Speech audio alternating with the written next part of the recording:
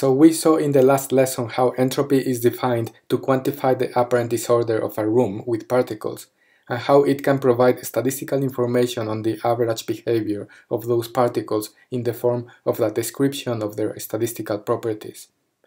In information theory, a way to study particles is by using symbols forming objects, such as sequences or messages, and the question is transformed into how ordered or disordered a sequence of symbols may look like instead of a room with particles. In the context of messages, written in some human language, the equivalent of a room would be the space of all possible well-formed sentences in a language.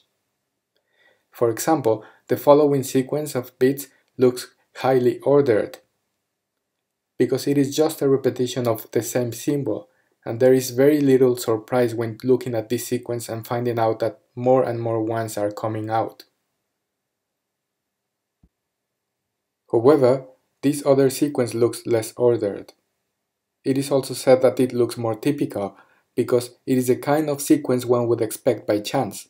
Yet every bit comes as a surprise because no information from the first segment of the sequence gives any information about what is to come next.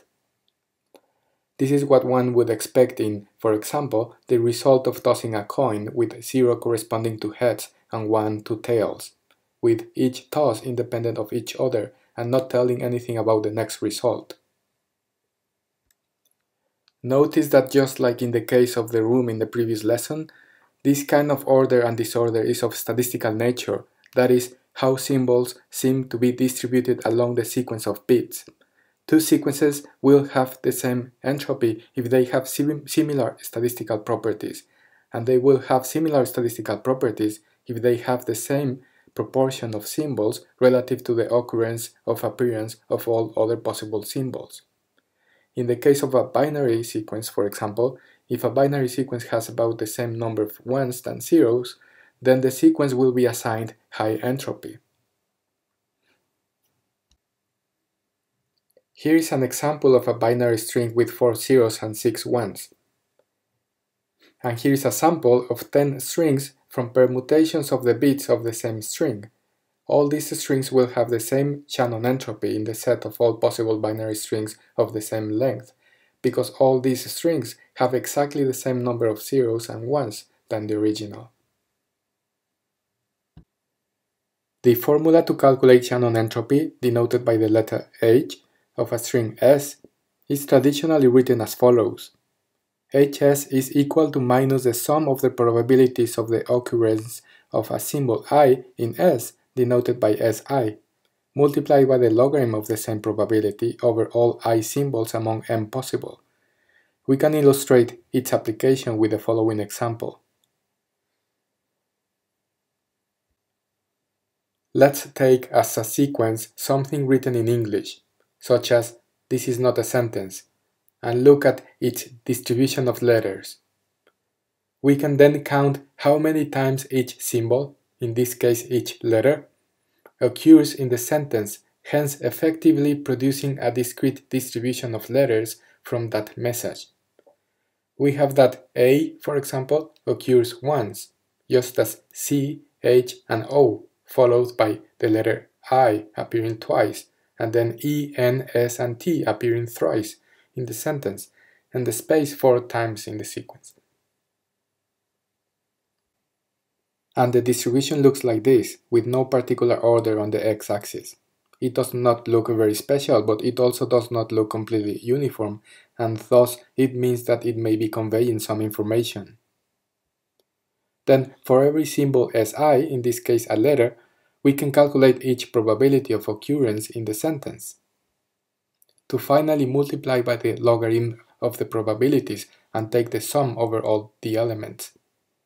We have seen thus how to arrive at the entropy function that we can write in the Wolfram language as follows. And we can directly get a value for the entropy for our example sequence. In this case, our sequence of letters has Shannon entropy about 3.14. So if the distribution is not typical in the sense of looking random, which would mean to see every letter with the same frequency, what does the distribution and this entropy value tell us? Actually, the sentence in English is telling us a few things, despite being so short. It is already suggesting that among the most frequent letters in English, there is the letter S and E, for example. So you can see how a non-uniform distribution conveys some information about the underlying rules that made that sequence to be a sentence written in English. We will later see more examples of this. The reason that logarithm is used in the formula for entropy is because, besides having some useful mathematical properties such as being the inverse of exponentiation, the result of integrating 1 over x, and transforming multiplication into addition because the logarithm of a product of logarithms is the sum of the logarithms, the logarithm also helps dealing with large numbers, as it is some sort of natural mathematical compression method that works by changing the alphabet base, helping encode information. Let me explain with the following example. Imagine that you were asked to guess a number x and the only information you have is that such a number is in some interval, let's say between 1 and n. In this situation, you could ask one by one whether it is the number 1, the number 2, the number 3, and so on, up to 100. And in average, if the number was picked at random, you would need about 50 questions in average to guess the correct number. However, the optimal algorithm for guessing a number is something called a binary search algorithm, which finds the number x in time log base 2n in average. It is also denoted by the O notation, O of the logarithm of n, where O stands for order, like in the order of some quantity. So let's say I tell you the number is between 1 and 100. The logarithm of 100 is 6.64, so rounding is about 7. It means that in about 7 yes and no answers, hence binary, you may be able to guess such a number. So let's say the number is 17, then you could ask the following questions. Is the number between 1 and 50? In this case it's yes. Is it between 1 and 25? Yes. Between 1 and 13? No.